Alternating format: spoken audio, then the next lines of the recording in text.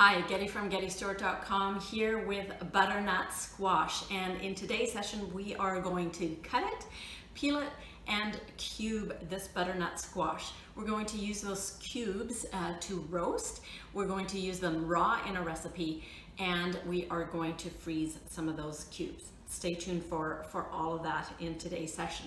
Now, butternut squash is a super versatile, mild, it holds its shape type of squash. So it's perfect for cubing and using in various ways where you want to hold that particular shape. So butternut squash, perfect for that. We're going to cut into this right away, but before we do, always wash your squash before you cut into it. So I've already taken it to the sink and given it a good scrub. Before I cut it, I want to dry it so that it's not a slippery mess because it's already tricky enough to cut, as you may know. Now, to cut this, I am going to separate the bulb and the neck so that it's a little bit more manageable. The other piece that I'm going to cut off is the stem because it's really hard to cut through. So right away, in fact, I can just go ahead and take that stem off, and we see that beautiful orange color coming through. Now, with a butternut, all the seeds are in the bulb part. So you see I've bought one that has a nice long neck because I can get more flesh because it's all in the neck. So in order to make this manageable, I want to separate the bulb from the neck end, and then I'm going to worry about peeling it. So to cut through the squash, and depending on how hard your squash is, you can either just go ahead and start working your way through it.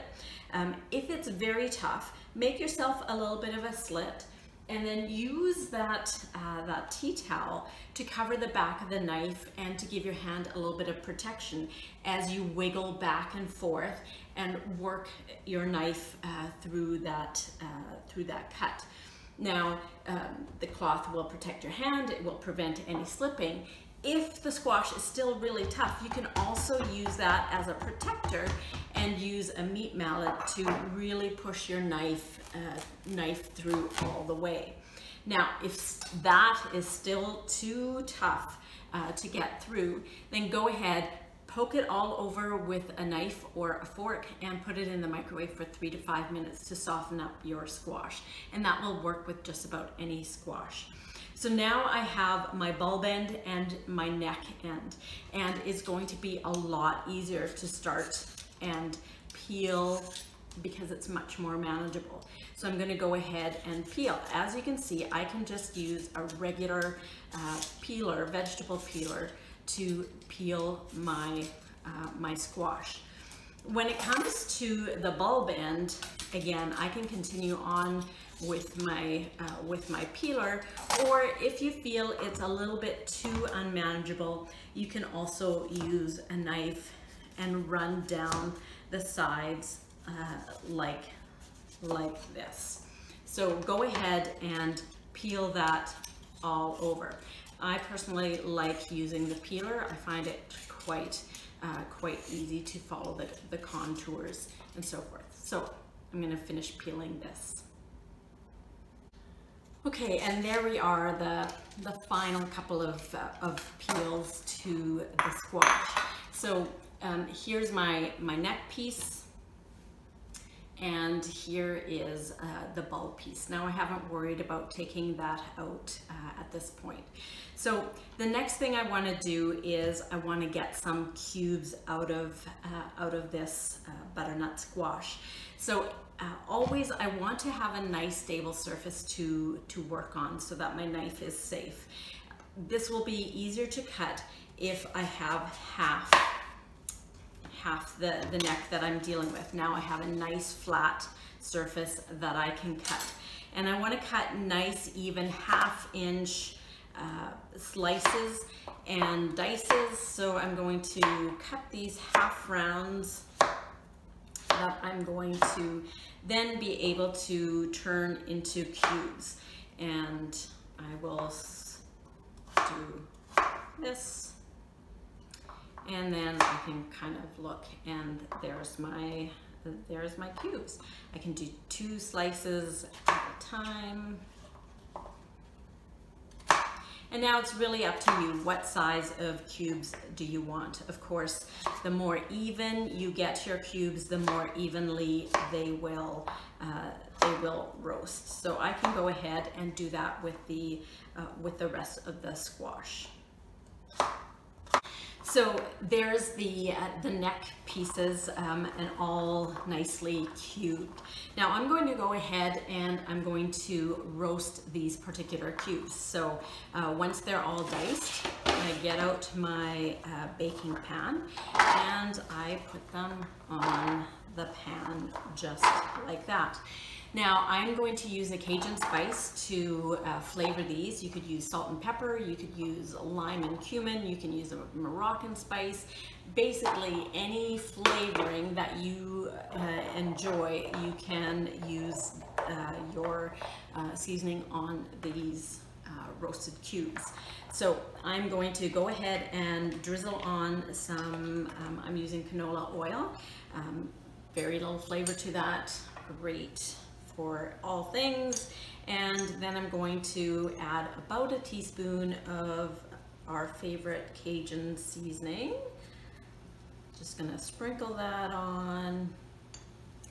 And then I'm going to use my hands and massage that all over. Now the oil will help build a nice crust on these so that you get a little bit of caramelization.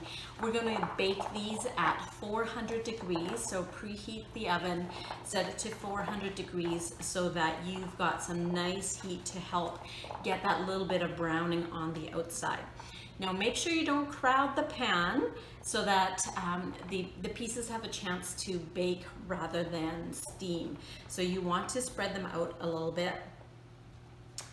And there we go, some nice seasoning on there. And our cubes are ready to go in the oven. 400 degrees, probably 30 to 40 minutes for them to become nice and tender. So that leaves us with the bulb piece, the bottom piece, and we want to get cubes out of this as well. So the first thing I'm going to do again is I'm going to cut it in half. And notice how I'm doing that, rocking back and forth and slicing that right through.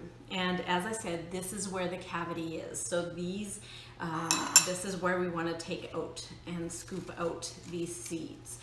Now, these seeds, just like pumpkin seeds, you could roast if you're so inclined. They're a little bit smaller than pumpkin seeds, but they work just as well. And so I'm going to do that to both halves. Notice I haven't dealt with the bum end yet. That's okay. I will cut that out when I get to cutting the rest of the squash. Now, as you can imagine, we're not going to get quite as uniform pieces with this gaping hole in there, but we're still going to get nice cubes. I like using the cubes from this end in soups and sauces where I probably won't notice any misshapen split pieces, so where uniformity doesn't matter as much. And you notice I just chopped off that bum end. Not a big deal, away we go. So now I just want to again use a stable surface, the nice flat side, and cutting even slices from that. And this one again I want to cut in half. And now you're back to just going and cubing the squash and trying to get uniform sized pieces. So sometimes that means making an extra cut or so. And there we have it, the last cut, and my butternut squash has been cubed. So now I know that the recipe that I have in mind for these cubes is a butternut squash chili, a vegetarian chili, and I'm gonna need about 2 cups of cubed squash. That means I'm gonna have some squash left over. Now, of course, I could add more to my chili, but this looks about a good amount that I would use use in another recipe as well. So, but I'm not gonna make 5 recipes today, so I can go ahead and I can freeze butternut squash just like it is. So to freeze these cubes, I'm just gonna go ahead and pop them in a freezer bag. And that's as simple as it is. So if I use these within the next 3 months, it's all good to go. If I want to freeze it for longer, I would consider cooking or roasting them. They're going to end up a little bit of lost texture, but if I just want handy dandy cubed squash in the next 3 months, this is ideal. So go ahead, squeeze out as much air as you possibly can. I probably could have used a smaller bag, but there you have it. Now that is ready for the freezer and use within 3 months. Use them just like you would use raw squash, and away you go. So there you have it. Frozen, raw, ready for a recipe, and roasted butternut squash cubes in the oven. Thanks for watching. For more information, go to gettystewart.com, and if you like what I'm doing here, subscribe or give a comment down below.